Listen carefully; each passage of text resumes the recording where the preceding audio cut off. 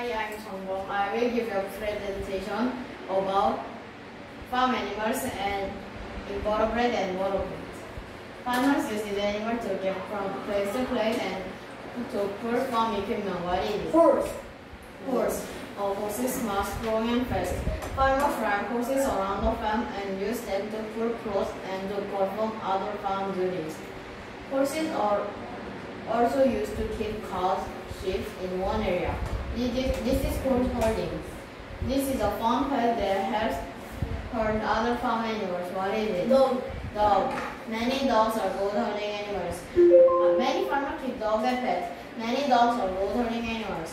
They keep cows, sheep, and other animals from straying too far away from the group.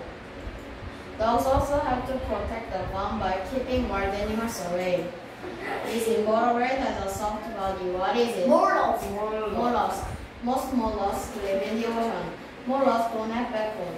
They are invertebrate, but most of them have shells for protection and support.